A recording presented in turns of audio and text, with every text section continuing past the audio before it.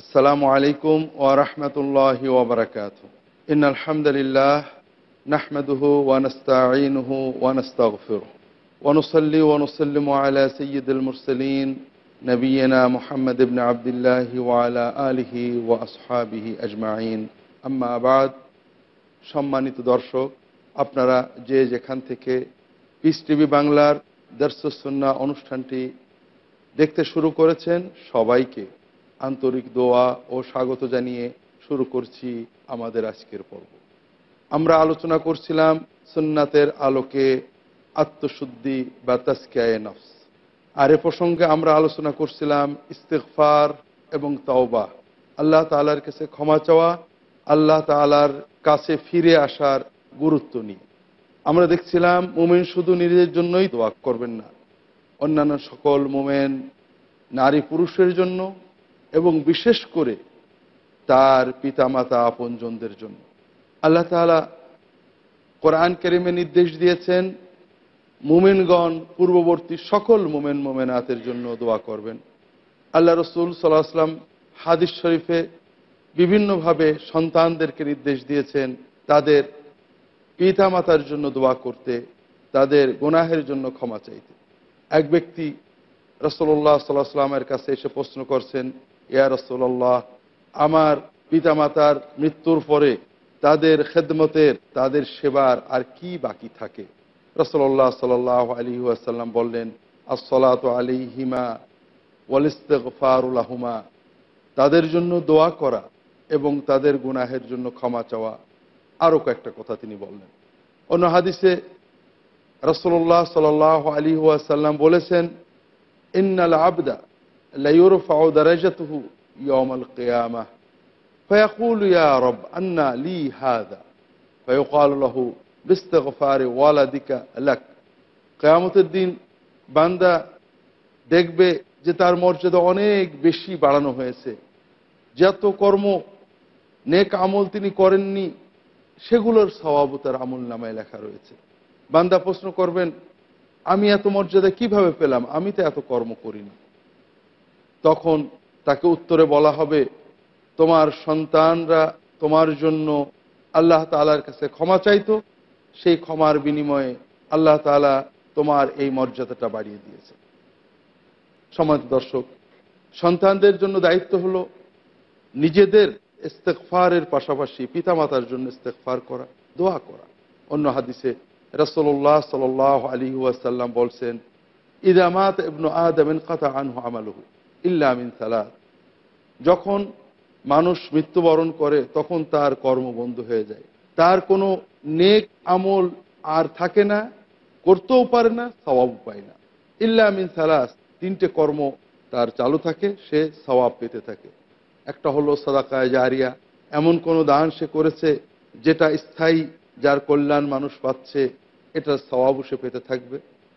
ওয়া ইলমিন ইউনতাফাউ বিহি, কোনো জ্ঞান সে রেখে গিয়েছে, যে জ্ঞান তার মৃত্যুর পরেও চলতে আছে, বই লিখেছে, প্রচার করেছে, মানুষকে শিখিয়েছে, কোনো শিক্ষা প্রতিষ্ঠান, ইসলামী জ্ঞানের প্রতিষ্ঠান প্রতিষ্ঠা করেছে, গ্রন্থ ছাত্রদের জন্য সংরক্ষিত করে রেখে গিয়েছে, ইলেকট্রনিক মাধ্যমে কোনো এলেম সংরক্ষণ করে রেখে গিয়েছে যার দ্বারা মানুষ উপকৃত হচ্ছে, তার সওয়াব সে পেতে থাকবে।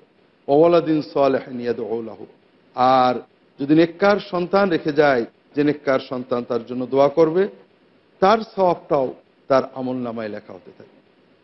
সম্মানিত দর্শক, সন্তানের দোয়া এবং ইস্তিগফার, দোয়া অর্থ তার মর্যাদা বৃদ্ধির জন্য দোয়া করা, আল্লাহ আমার পিতামাতার মর্যাদা বাড়িয়ে দেন, তাদের আপনার নৈকট্য দান করেন, তাদের জান্নাতে মর্যাদাময় স্থান দেন, প্রিয় বান্দাদের সাথে রাখেন ইত্যাদি, তাদের মর্যাদা বৃদ্ধির জন্য আল্লাহ তাআলার কাছে চাওয়া। আর ইস্তিগফার, তাদের গুনাহের জন্য ক্ষমা চাওয়া, আল্লাহ তাদের গুনাহগুলো ক্ষমা করেন, আল্লাহ তাদের ভুল ত্রুটি মার্জনা করেন, আল্লাহ তাদেরকে ক্ষমা করে দেন। এই দুটো কাজ সন্তানের দায়িত্ব। কিন্তু আমরা অনেক সময় পিতামাতার জন্য দোয়া নিজেরা না করে অন্যদেরকে দিয়ে করানোটাকে ভালো মনে করি, আনুষ্ঠানিকতার ভিতরে নিমজ্জিত হই। রাসূলুল্লাহ সাল্লাল্লাহু আলাইহি ওয়াসাল্লাম আমাদেরকে দিন দিয়েছেন জীবনমুখী। আপনি আপনার পিতামাতার জন্য দোয়া করবেন, এখানে আপনার কল্যাণ, আপনার পিতামাতার কল্যাণ, আল্লাহ এবং তার রাসূল সাল্লাল্লাহু আলাইহি ওয়াসাল্লামের উদ্দেশ্য। কিন্তু আমরা যখন আনুষ্ঠানিকতায় যাই, আমরা তো কল্যাণ থেকে বঞ্চিত হই, অন্য কোনো মানুষ হয়তো কল্যাণ পায়, আমরা কিছুই পাই না। দর্শক, এখানে কয়েকটা ভুল আমরা করে থাকি। প্রথমে আমরা মনে করি শুধু মুখে দোয়া করব যে আল্লাহ আমার আব্বা আম্মাকে মাফ করে দেন, মর্যাদা বাড়িয়ে দেন, এটাতে কি হয়? দোয়ার সাথে আরো কিছু আনুষ্ঠানিকতা না করলে বোধহয় দোয়া হলো না। আমাদের বাংলায় বলা হয় শুধু কথায় চিড়ে ভেজে না। শুধু কথা দিয়ে হলো নাকি, কিছু হয়তো টাকা পয়সার সাথে ব্যয় করা লাগবে। দর্শক, টাকা পয়সা ব্যয় করা এটা অন্য ইবাদত, আমরা দেখব ইনশাআল্লাহ। তবে আল্লাহ তাআলার সাথে বান্দার বাণিজ্য, বান্দার লেনদেন খুব সহজ। আপনি অন্তর দিয়ে বলবেন শুধু আল্লাহ আমার আব্বাকে মাফ করে দেন, আম্মাকে মাফ করে দেন, আমার পূর্বপুরুষদের মাফ করে দেন।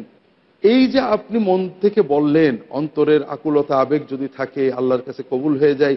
এই আপনার বাক্যের মাধ্যমে আপনি যেমন সওয়াব পেলেন, কারণ আল্লাহর জিকির এটা একটা বড় সওয়াবের কাজ। আমরা দেখেছি আপনার আত্মা আল্লাহর জিকিরের মাধ্যমে পরিশুদ্ধ হলো, এবং আপনার পিতা মাতা বা যার জন্য দোয়া করলেন, পূর্বপুরুষ পিতা মাতার অন্তর্ভুক্ত যারা, তাদের কাছে সওয়াবটা পৌঁছে গেল, তাদের আমলনামায় সওয়াব লেখা হয়ে গেল। আমরা যখন দোয়া করব আল্লাহ আমার আব্বার মর্যাদা বাড়িয়ে দেন, আম্মার মর্যাদা বাড়িয়ে দেন, চলতে ফিরতে হেঁটে বসে, সালাতের ভিতরে সালাতের বাইরে, সাজদায়, যে কোনো অবস্থায়, হাত তুলে না তুলে, আমরা যখন আল্লাহর কাছে এই দোয়াগুলো করব, আমরা আল্লাহর জিকিরের এবং আল্লাহ তাআলার কাছে দোয়া করার সওয়াব যেমন পাবো, আমাদের পিতামাতার জন্য দোয়ার কারণে তাদের আমলনামায় সওয়াব লেখা হয়ে যাবে। এর সাথে কোনো আনুষ্ঠানিকতা, খাওয়া দাওয়া, এগুলো কোনোটারই কোনো মূল্য নেই। বরং এগুলো রাসূলুল্লাহ সাল্লাল্লাহু আলাইহি ওয়াসাল্লাম, সাহাবী, তাবেঈন, তাদের কর্মের বিপরীত, আর রাসূলুল্লাহ সাল্লাল্লাহু আলাইহি ওয়াসাল্লামের পদ্ধতির বিপরীত কর্ম আল্লাহ কবুল করেন না। সম্মানিত দর্শক, আমরা আরো মনে করি, ধারণা করি যে আমরা গুনাহগার, আমরা আমাদের আব্বা আম্মার জন্য কাঁদলে তো কাজ হবে না। কিছু মানুষ, ভালো মানুষ, নেক মানুষ যদি এসে দোয়া করে, তাহলে হয়তো আমাদের পিতামাতার অনেক বেশি উপকার হবে। দর্শক, এটাও আল্লাহ তাআলার প্রতি কুধারণা পোষণ করা, ইমানের জন্য ভয়ঙ্কর ক্ষতিকারক। আমরা গুনাহগার হলো আল্লাহর বান্দা, আল্লাহ অবশ্যই দোয়া কবুল করবেন, এই দৃঢ় আশা তো আমাদের অন্তরে থাকবেই। আর আল্লাহর হুকুম তো পিতামাতার জন্য দোয়া করা, রাসূলুল্লাহ সাল্লাল্লাহু আলাইহি ওয়াসাল্লাম নির্দেশ তো পিতামাতার জন্য দোয়া করা। কাজে এক্ষেত্রে অন্য মানুষ লাগবে না। অন্য মানুষের মাধ্যমে পুরোহিত ত্রান্তিক কোনো ব্যবস্থা আল্লাহ তাআলা তার রাসূল মুহাম্মদ সাল্লাল্লাহু আলাইহি ওয়াসাল্লাম দেননি। ইসলামে কোনো পুরোহিত নেই যে আমার ইবাদত করে দেবে, বা তিনি ইবাদত করলে আমার ইবাদতে, আমি পাপের কথা তাকে বলবো, তিনি আল্লাহর কাছে তওবা নিয়ে নেবেন, আমি ইবাদতের ব্যবস্থা করব, তিনি মন্ত্র পড়ে দেবেন। এই ধরনের কোনো ব্যবস্থা ইসলামে নেই। ইবাদত তো আল্লাহর জন্য, বান্দা ইবাদত করবে এবং তার আত্মা শুদ্ধ হবে, খাদ্য পাবে। এক ব্যক্তি, আমি অনেক খাবার তৈরি করলাম, এক ব্যক্তি খাদ্য গ্রহণ করলেন, আর পুষ্টিটা আমার দেহে চলে আসলো, এটা যেমন একটা একান্তই বাতুল চিন্তা, ঠিক তেমনই বাতিল চিন্তা যে অন্য ব্যক্তি ইবাদত করবে, আমার পক্ষ থেকে তা হয়ে যাবে। অন্য ব্যক্তিকে সাহায্য করা, তাকে ইকরাম করা, সম্মান করা, এগুলো ভিন্ন ইবাদত, কিন্তু আমার যেটা দায়িত্ব আমাকে পালন করতে হবে। সম্মানিত দর্শক, আমরা অনেক সময় দেখি সন্তান পিতামাতার মৃত্যুর পরে দোয়ার জন্য আয়োজন করেছেন, আলেম ওলামা, নেককার বা বদকার মানুষদেরকে দাওয়াত দিয়েছেন, সবাই দোয়া করছে, কিন্তু পরিবারের কেউ দোয়ায় শরীক হচ্ছেন না। তারা খাবার দাবারের আয়োজন করছেন, তাদের চেতনা একটাই যে আমরা তো টাকা পয়সাতে দোয়ার ব্যবস্থা করেছি, আমাদের তো দোয়ার প্রয়োজন নেই। দর্শক, এটা কি কোনো ইসলাম হলো? না এটা আল্লাহ তাআলার সাথে আমাদের সম্পর্ক হলো? আমরা মনের আবেগে পিতামাতার জন্য যে অন্তরের ব্যথা নিয়ে কাঁদতে পারবো, অন্য কেউ তো তা কাঁদতে পারবে না। দর্শক, আর এই দোয়ার সাথে দোয়ার আগে কিছু খতম করতে হবে, দোয়ার পরে কিছু বলতে হবে, কোনোটাই তো রাসূলুল্লাহ সাল্লাল্লাহু আলাইহি ওয়াসাল্লাম, সাহাবীগণ শেখাননি। আমাদের দ্বীনের মডেল তো তারাই। রাসূলুল্লাহ সাল্লাল্লাহু আলাইহি ওয়াসাল্লামের জীবদ্দশায় তার প্রিয়জনেরা চলে গিয়েছেন, তার সাহাবীদের প্রিয়জনেরা, পিতা মাতা, সন্তান চলে গিয়েছেন, তারা তাদের জন্য প্রত্যেকে ব্যক্তিগতভাবে দোয়া করেছেন। সলাতুল জানাজার পরে কোনো আনুষ্ঠানিকতা, দোয়ার জন্য মানুষজন ডেকে নিয়ে আসা, বছরে, জন্মদিনে, মৃত্যুদিনে কখনোই তারা করেননি। রাসূলুল্লাহ সাল্লাল্লাহু আলাইহি ওয়াসাল্লামের ওফাতের পরে তার প্রিয়জনেরা, তার কন্যা, তার জামাতা, তার নাতি সবাই বেঁচে ছিলেন, দীর্ঘদিন ছিলেন, সাহাবায়ে কেরাম কেউ কখনো এগুলো করেননি। সম্মানিত দর্শক, কাজে আমরা রাসূলুল্লাহ সাল্লাল্লাহু আলাইহি ওয়াসাল্লামের শেখানো মতো সহজ, অন্তরের জীবন ঘনিষ্ঠ যে বিধানগুলো আল্লাহ তাআলা দিয়েছেন, তার রাসূল দিয়েছেন আলাইহিস সালাতু ওয়াস সালাম, আমরা সেগুলো পালন করব, ঠিক তাদের মতোই পালন করব, এবং তাদের মতো পালন করলেই পূর্ণ মর্যাদা, সওয়াব পাবো। আমার আত্মা পরিশুদ্ধ হবে, পিতামাতার প্রেম, তাদের প্রতি ভালোবাসা হৃদয়ে আসবে, তাদের জন্য দোয়ার আকুতি মনে আসবে, আল্লাহর কাছে দোয়া করতে যে আমার চোখে পানি আসবে, আমার হৃদয় পরিশুদ্ধ হবে, আর আমার পিতামাতা সওয়াব পেয়ে যাবেন। দর্শক, এর পাশাপাশি আরেকটা বিষয় হাদিসে নির্দেশনা রয়েছে পিতামাতার জন্য করার। হযরত আব্দুল্লাহ ইবনে আব্বাস রাদিয়াল্লাহু তাআলা আনহু বলছেন, সহিহ বুখারী অন্যান্য গ্রন্থের হাদিস, ইন্না রাজুলান জা ফাকাল ইন্না উম্মি তুফিয়াত আফা ইয়ানফাউহা ইন তাসাদদাকতু আনহা। ইয়া রাসূলুল্লাহ, আমার মা মৃত্যুবরণ করেছেন, আমি যদি এখন তার পক্ষ থেকে সদকা করি, দান করি, তাহলে কি আমার মা এই দানের সওয়াবটা পাবেন? রাসূলুল্লাহ সাল্লাল্লাহু আলাইহি ওয়াসাল্লাম বলেন, তাসাদদাক আনহা, হ্যাঁ তুমি দান করো। তখন ওই সাহাবী বললেন, আমার যে বড় একটা খেজুরের বাগান রয়েছে, খুব বড় সম্পদ, বড় বাগান, আমাদের বাঙালি পরিবেশে বিশাল কৃষি খামার, আমি ওটা সাদাকায়ে জারিয়া হিসেবে অক্ফ করে দিলাম আমার আম্মার সওয়াবের নিয়তে। দর্শক, পিতামাতার ওফাতের পরে দোয়া ইস্তেগফারের পাশাপাশি সাদাকা সুন্নাহ নির্দেশিত কর্ম, কিন্তু এখানেও আমরা ভুল করি। আমরা রাসূলুল্লাহ সাল্লাল্লাহু আলাইহি ওয়াসাল্লাম এবং সাহাবীগণের দেখানো অনানুষ্ঠিক সাদাকায়ে জারিয়া বা কাউকে গোপনে দান করার সে আনুষ্ঠানিকতার ভিতরে নিমজ্জিত হয়ে যায়। মানুষজন ডেকে খাওয়াই, অনুষ্ঠান করি, এগুলো সব সুন্নাহ বিরোধী কর্ম। এর মাধ্যমে আনুষ্ঠানিকতা হয়, অন্য অনেকে ফায়দা পায়, আমরা কিছুই পাই না। আপনি দোয়া করবেন, আপনি যদি সাদাকা করতে চান, স্থায়ী সাদাকা দান করে দেন, মসজিদ মাদ্রাসা বা জনকল্যাণে আপনি স্থায়ী দান করে দেন, না হলে গোপনে দান করেন, সাধারণ দানই করেন, আল্লাহ তাআলার কাছে নিয়ত করেন যে এই সওয়াবটা আবার আব্বা আম্মাকে পৌঁছে দিন। কিন্তু আনুষ্ঠানিকতা, অনুষ্ঠান সর্বস্বতা, পুরোহিত তান্ত্রিকতা, এগুলো আমাদের হৃদয়কে ময়লা করে দেয়। সামাজিকতা, আনুষ্ঠানিকতা আমাদের অন্তরকে অপবিত্র করে, আমাদের এই কর্মটা নষ্ট হয়, আমরা সওয়াব থেকে বঞ্চিত হই, পিতামাতাও কিছু পান না। আর এই অনুষ্ঠানে যারা আসে তারাও দোয়া করতে আসে না, খাওয়ার জন্য অধিকাংশই আসেন। এই আনুষ্ঠানিকতার মাধ্যমে আমরা অনেক রকম অন্যায় এবং লোক দেখানোর কর্মের ভিতরে নিপতিত হই। আল্লাহ তাআলা আমাদের হেফাজত করুন, আমিন। দর্শক, তাহলে নিজের জন্য ইস্তেগফার, আল্লাহ তাআলার কাছে ক্ষমা চাওয়া ছাড়াও পিতামাতার জন্য, সকল মুমিন মুমিনাতের জন্য দোয়া করতে, ক্ষমা চাইতে আল্লাহ তাআলা কোরআনে নির্দেশ দিয়েছেন, রাসূলুল্লাহ সাল্লাল্লাহু আলাইহি ওয়াসাল্লাম হাদিস শরীফে নির্দেশ দিয়েছেন। এর মাধ্যমে আমরা আল্লাহর জিকির এবং ইস্তেগফারের সওয়াব পাব, এবং যাদের জন্য আমরা ইস্তেগফার করছি তারাও সওয়াব পাবেন, তাদেরও মর্যাদা আল্লাহ তাআলার কাছে বৃদ্ধি পেয়ে যাবে। দর্শক, ইস্তেগফারের বিষয়ে অত্যন্ত গুরুত্বপূর্ণ বিষয় পাপের শ্রেণীবিন্যাস। কোন পাপ থেকে কিভাবে আমরা তওবা করব, আমরা একটু ছোট্ট বিরতিতে যাচ্ছি, বিরতির পরে ফিরে এসে বিষয়টা আলোচনা করার আশা রাখি।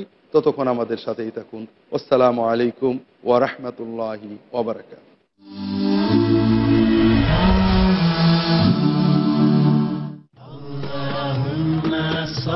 নবীজি মুহাম্মদ সাল্লাল্লাহু আলাইহি ওয়াসাল্লামের মণিমুক্তা। আবু হুরায়রা রাদিয়াল্লাহু আনহু হতে বর্ণিত, রাসূল সাল্লাল্লাহু আলাইহি ওয়াসাল্লাম বলেন, 5 ওয়াক্ত সালাত এক জুমা হতে অপর জুমা, এক রমজান হতে অপর রমজান পর্যন্ত সেই সমস্ত পাপের কাফফারা হয়ে যায় যা এগুলোর মাঝে হয়, যদি কবিরা গুনাহ হতে বেঁচে থাকা হয়। সহিহ মুসলিম প্রথম খণ্ড, পবিত্রতা অধ্যায়, হাদিস সংখ্যা 450।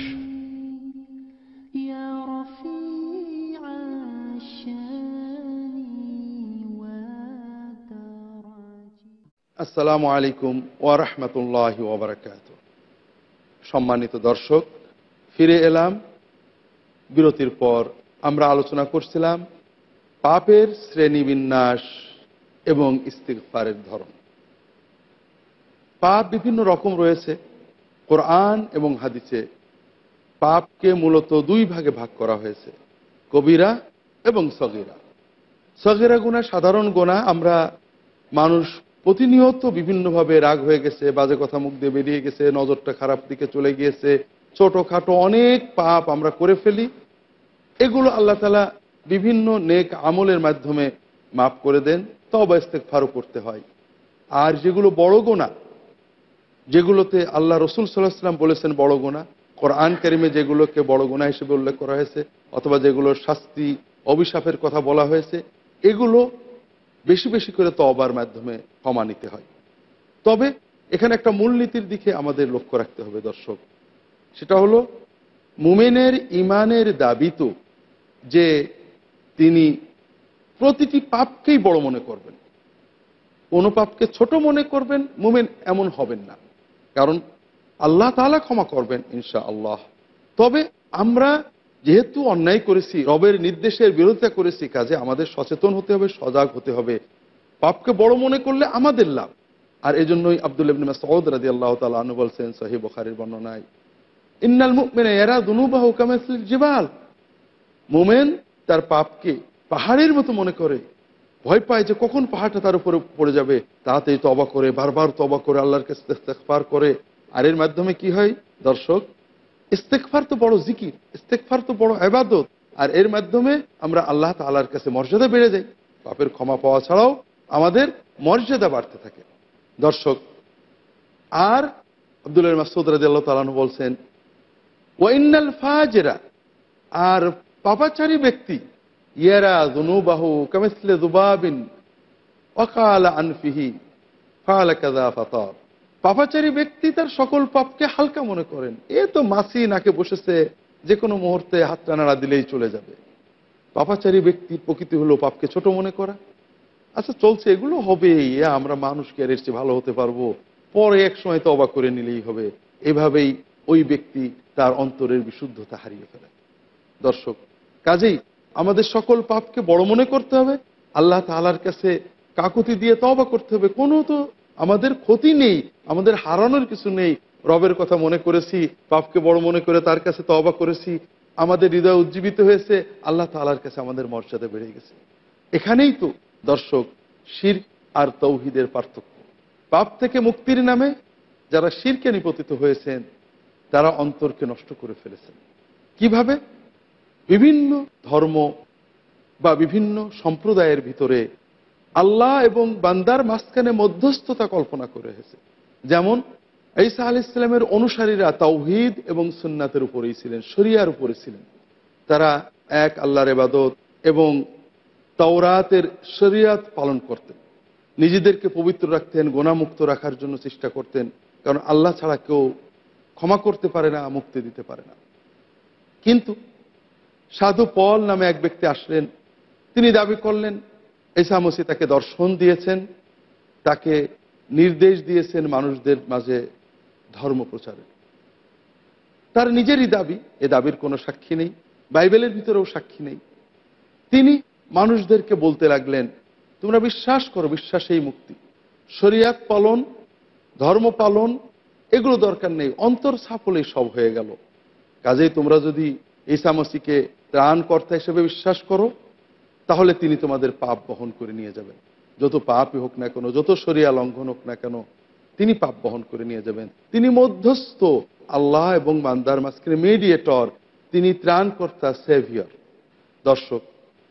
তিনি ভাবলেন এর মাধ্যমে মানুষের জন্য দিনকে সহজ করে দেওয়া হলো, কিন্তু মানুষের জন্য পাপের পথ উন্মুক্ত করা হলো।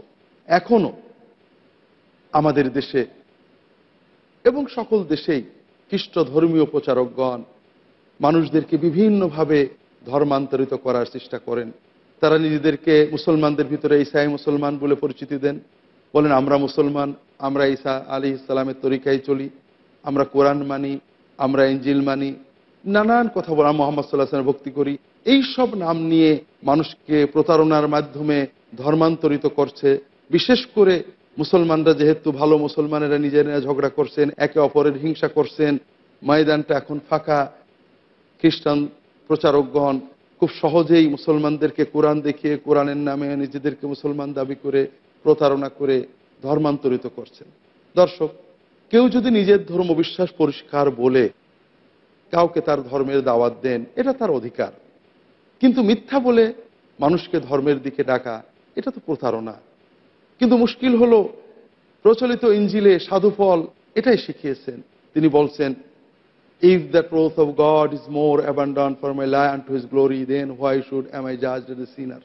ইনজিলের বক্তব্য হলো যদি আল্লাহর নামে মিথ্যা কথা বলাতে আল্লাহর দাম বাড়ে, মানুষ আল্লাহর পথে আসে, তাহলে মিথ্যা কথা বলায় গুনাহ হবে কেন? দর্শক, সত্য দিয়ে আল্লাহর পথে ডাকা যাবে না, মিথ্যা দিয়ে ডাকতে হবে। আল্লাহ তাআলার ব্যাপারে এর চেয়ে নোংরা কথা আর কি হতে পারে? তো যেটা বলছিলাম ভাইরা, এই প্রতারণার মাধ্যমে মানুষদেরকে তাদের পথে ডাকেন, ডাকার পরে রাসূলুল্লাহ সাল্লাল্লাহু আলাইহি ওয়াসাল্লামের বিরুদ্ধে অনেক কথা বলেন, ইসলামের বিরুদ্ধে বলেন, কোরআনের অবমাননা করতে শেখান। সবকিছুর ভিতরে তারা যেটা বলতে চান সেটা হলো, দেখো ইসলাম খুব কঠিন ধর্ম, তুমি গুনাহ করা যাবে না, অনেক ইবাদত করতে হবে, আমাদের ধর্ম খুব সহজ, তুমি শুধু বিশ্বাস করো আল্লাহ এবং তোমার মাঝে ঈসা মসীহ মধ্যস্থ করবেন, তোমাকে তরিয়ে নিয়ে যাবেন, সব গুনাহ তিনি বহন করে নিয়ে যাবেন, কবরে হাসরে তোমার পাশে দাঁড়াবেন। এই কথাটা যে কিভাবে মানবতাকে ধ্বংস করে আমরা একটু চিন্তা করলেই বুঝতে পারবো। একজন মানুষ যখন কাউকে মধ্যস্থ কল্পনা করে তখন আল্লাহর কাছে আর ক্ষমা চায় না। যেমন আমরা খুব সহজ জীবনের একটা নমুনা দিয়ে এটা বুঝতে পারি। আমরা পিতামাতার সাথে অনেক সময় ছোটবেলায় কিশোর বয়সে খারাপ আচরণ করেই ফেলে, এটা স্বাভাবিক। একজন সন্তান মায়ের সাথে খারাপ আচরণ করেন, মাঝে সাঝে কথা শোনেন না, রাগ হয়ে যায়, অবাধ্য হয়ে যান, আবার একটু ভালো হলেই মায়ের মমতা অনেক, চলে আসেন মার কাছে, বসে থাকেন, মা বোঝে ছেলের মনটা খারাপ, আদর করে দেন, অথবা মার কাছে মাপ চান, মায়ের মমতা নেওয়ার চেষ্টা করেন।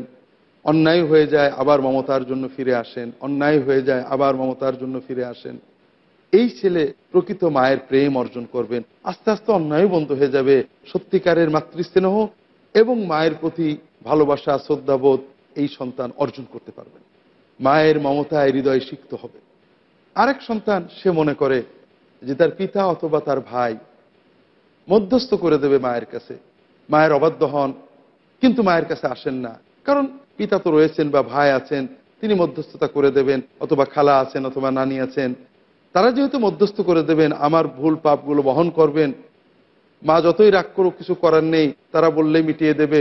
কাজেই ওই ব্যক্তি মায়ের অবাধ্য হন, ওই কিশোর বা ওই যুবক ওই সন্তান মায়ের অবাধ্য হন, আবার অবাধ্য হন, কিন্তু মায়ের কাছে যান না, কারণ তিনি মায়ের কাছে যাওয়ার প্রয়োজন বোধ করেন না, তার তো মধ্যস্থ রয়েছে। এইভাবে এই দ্বিতীয় সন্তান মায়ের স্নেহ থেকে বঞ্চিত হয়, মায়ের মমতা থেকে বঞ্চিত হয়, তার হৃদয় মন গভীর পঙ্কিলতায় নিমজ্জিত হয়ে যায়। দর্শক, এটাই হলো শিরক এবং তাওহীদের ভিতরে পার্থক্য। আমরা সবাই পাপ করি, আর এই পাপের অনুভূতিটা আমাদেরকে অনেক সময় শিরকের পথে নিয়ে যায়। আমি তো গুনাহ করে ফেলেছি, আল্লাহ হয়তো মাফ করবেন না, লা হাওলা ওয়ালা কুওয়াতা ইল্লা বিল্লাহ। আল্লাহ তো গুনাহগারদেরই মাফ করেন, বরং আল্লাহ ইসলামে মানুষকে মানুষের প্রকৃতিতে দেখেছেন। আল্লাহ রাসূল সাল্লাল্লাহু আলাইহি ওয়াসাল্লাম বলছেন, সহিহ মুসলিম অন্যান্য গ্রন্থের হাদিস, লাউলা আন তুযনিবু লাযাহাবাল্লাহু বিকুম ওয়া লা আতা বিকওমিন ইযনিবুনা ওয়া ইস্তাগফিরুনা ফায়াগফিরু লাহুম। তোমরা যদি গুনাহ একেবারেই না করো, নিষ্পাপ হয়ে যাব, কোনো গুনাহ করব না, এটা যদি তোমাদের চেতনা হয়, এটা করতে চাও, পারবে না। তোমরা যদি এমন হয়ে পড়ো যে তোমরা কোনোই গুনাহ করছো না, তাহলে আল্লাহ তোমাদেরকে নিয়ে যাবেন, এমন জাতি সৃষ্টি করবেন যে জাতি গুনাহ করবে, তওবা করবে, আল্লাহ তাদের মাফ করতে থাকবেন। দর্শক, এ বিষয়ে আরো অনেক কথা রয়েছে, এ পর্বে আর সময় নেই। আল্লাহ তাআলা তৌফিক দিলে আমরা পরবর্তী পর্বে আলোচনা করব। আল্লাহ তাআলা আমাদের ভালো রাখুন, আল্লাহর দ্বীনের উপরে তাওহীদের উপরে রাখুন, এই দোয়া করে শেষ করছি আজকের পর্ব। ও সাল্লাল্লাহু আলা মুহাম্মাদিন নবিয়্যিল উম্মি ওয়া আলা আলিহি ওয়া আসহাবিহি আজমাইন। ওয়াসসালামু আলাইকুম ওয়া রাহমাতুল্লাহি ওয়া বারাকাতুহু।